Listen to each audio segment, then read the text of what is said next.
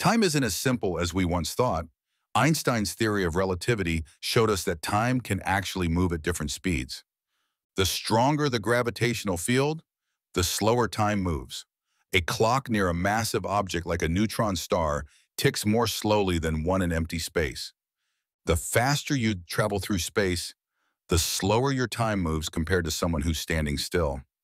If you could travel at 99.5% the speed of light, you'd experience time much slower than someone on Earth.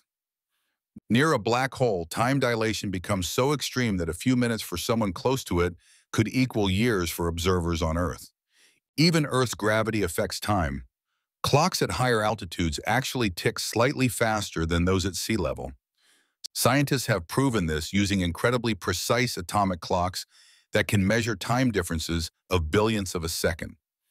This leads to the famous twin paradox, where one twin traveling through space would age more slowly than their earthbound sibling.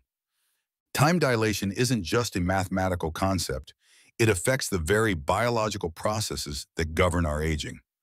This remarkable aspect of reality shows us that time itself is flexible, forever changing based on how we move through space and gravity.